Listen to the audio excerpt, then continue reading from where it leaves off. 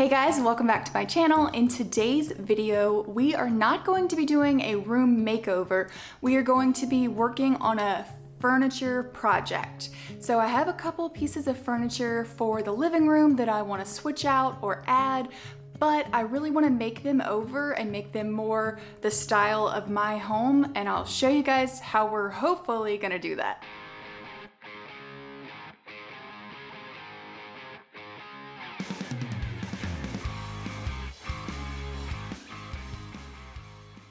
These are the two pieces that I am going to be working on. This first one is just an end table. I like the round shape of it, but it's a little bit too light, I think, for what I'm going for. And so we're gonna work on that one, but it is composite wood, so it's not real wood. This second one here is a coffee table, and it has a wood veneer, meaning a very tiny top layer of wood. And you can tell that by like this gouge in the top of it. You can see if you get close that it goes like through the top layer of wood to a composite material. So I want to work on this one first, and we are going to be stripping this table. But in order to do that, I think it will be easier to deconstruct the table, easier on my back, easier in general, and then we'll get started with the stripping.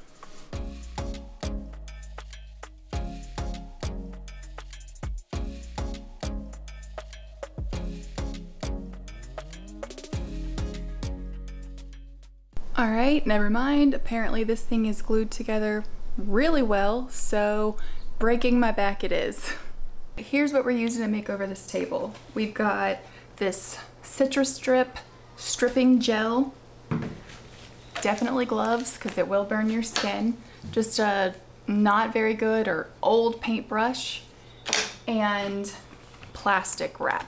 So we are going to pour a bunch of the stripper onto the wood, spread it out with our paintbrush, and then we're gonna cover it in plastic wrap because we do not want this to dry. We want it to stay wet, and then we're gonna leave it like that for a few hours at least. Then we'll check it until we can really see this varnish layer start to peel off.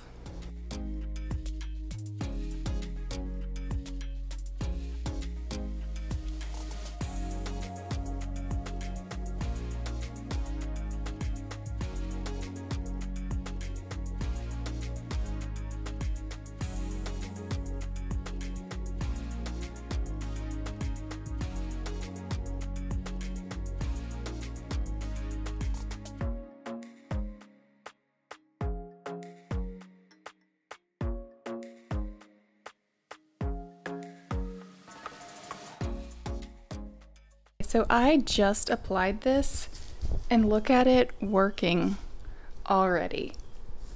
That is awesome, because I was most worried about sanding these legs because I really don't want to mess up the shape of the legs too much.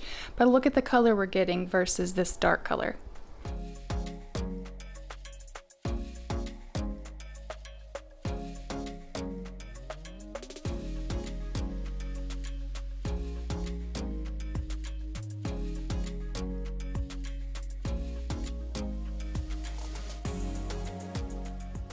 As I apply this citrus strip, I am making sure that I am applying a generous amount. I used an entire bottle on this table and the other small round table, but you don't want it to dry out at all, because if you put not enough, it's going to dry and it won't scrape off super easily. So just trust me, make sure that you're putting enough for it to work properly.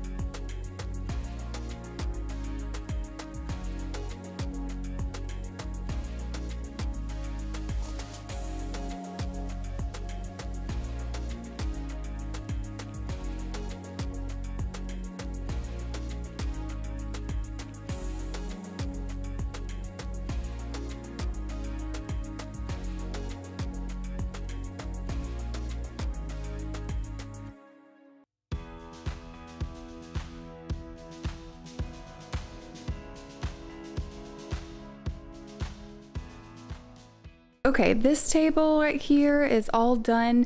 Now for this table, I looked it up and online it says that the legs are made of wood and the top is made of a wood composite. And I did a little sanding right here just to see, and that's wood underneath this finish. So I'm just gonna throw some of the stripper on it and see what happens. If it doesn't do anything, then maybe we'll sand a little bit or another plan, but I'm just gonna experiment.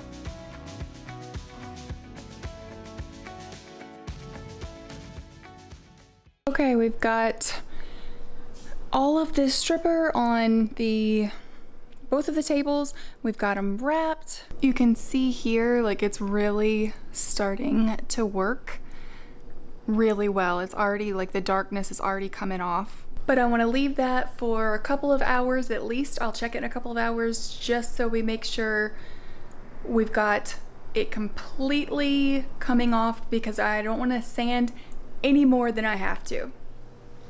Okay, it's been about 3 hours and I'm gonna take this scraper and test the bottom and see if it's ready to be scraped.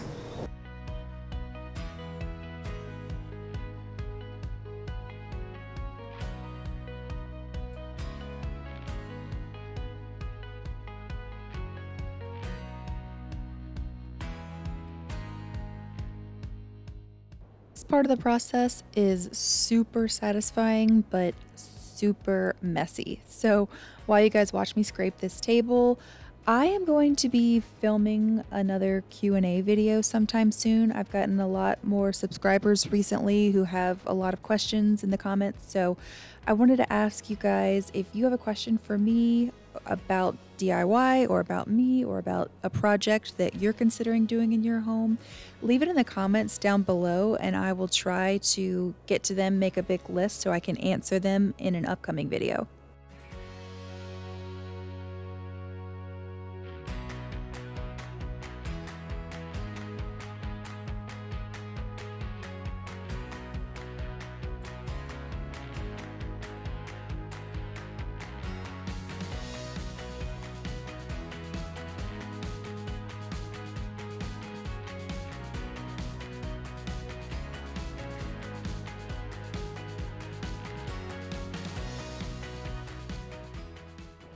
Stripping the legs is a little bit different than the top. I still covered them in plastic and let them sit for a while, and I'm trying to scrape off as much as I can with the scraper, but because they're curved, it's a little bit more difficult. So I'm kind of going in with whatever tools I had laying around. You can use like a toothpick or whatever.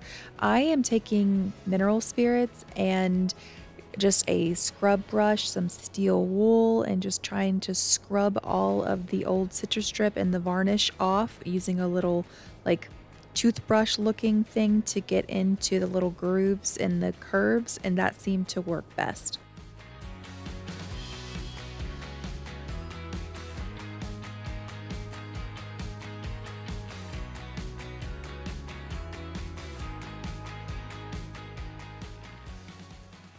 All right, the stain, a lot of it is off. The stripper got tons of it off. It's much lighter, but now I want to go in and sand it, and hopefully we did ourselves a favor and we don't have to sand like crazy too much. So I'm starting with the 150 and I'm going to see how that goes, because this bottom down here, it's a veneer and I don't want to burn through it, the veneer.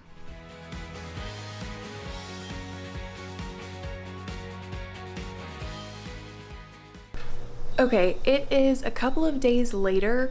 When I was sanding the table, it was completely gunking up my sander. Like, it was not dried out yet. So I gave the table a couple of days to dry, which was hard for me because I'm super impatient.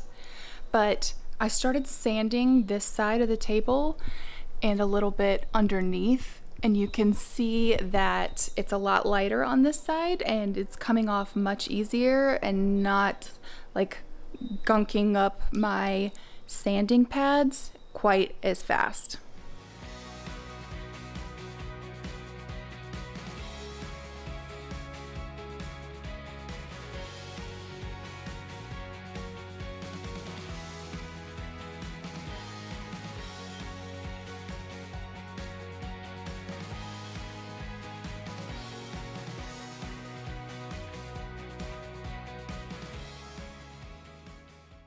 Okay, that took about an hour to sand, but I think we are finally ready to stain. I'm a little concerned about this piece of wood. It's way warmer than the other ones, but we're just gonna go for it and see what it looks like.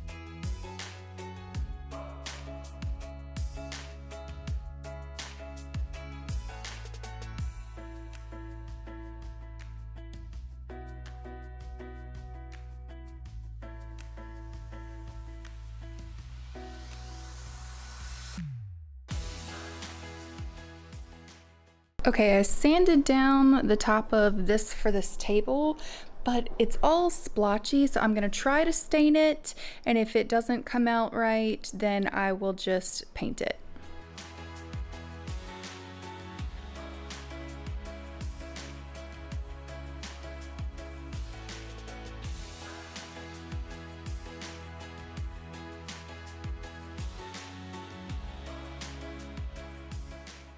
I did end up adding a light coat of Early American on the top of this coffee table, and then I let it dry for a couple days, and this is how it was looking.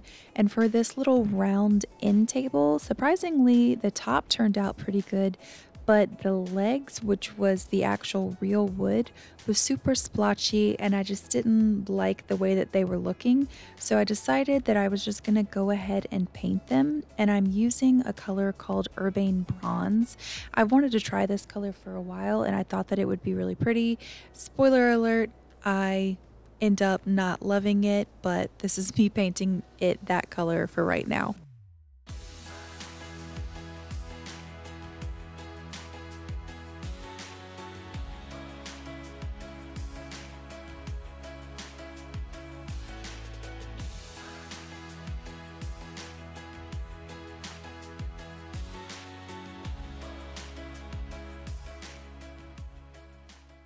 Okay, I brought the table inside and I wasn't loving the Urbane Bronze because I put this black lamp on top and it was just making it look super gray, almost cool tone. So I grabbed some paint that I already had. This is cast iron right here in the middle from Sherwin Williams, and I'm really liking the kind of green gray color. I think it looks nice with the lamp. So we're gonna repaint this table. So raise your hand if you're surprised that I didn't like a paint color on the first try. No one? Okay.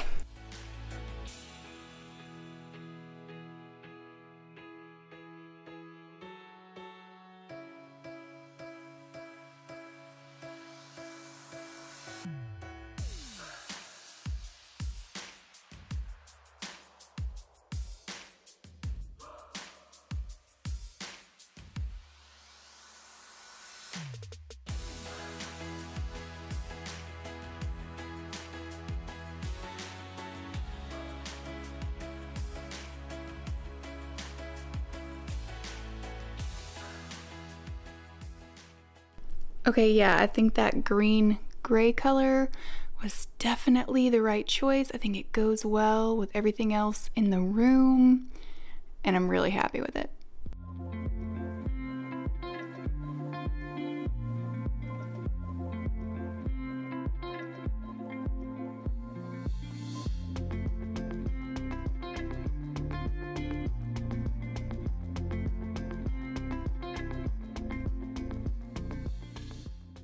Okay, love the coffee table. I think the scale is much better for this room. You can put drinks or whatever you want on it, put your feet on it. I think it's much better for the width of the room with this furniture.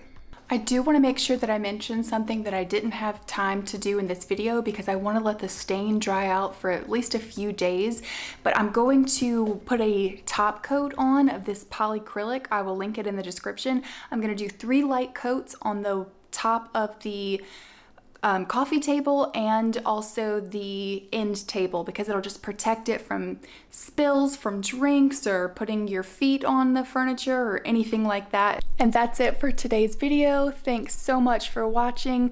Make sure that you're subscribed. I'm really excited about projects that I have coming up, and also we will be doing some holiday decorating that I'm just really excited about, but I wanted to get this furniture in first before I do that. Thanks so much for watching, guys. Bye!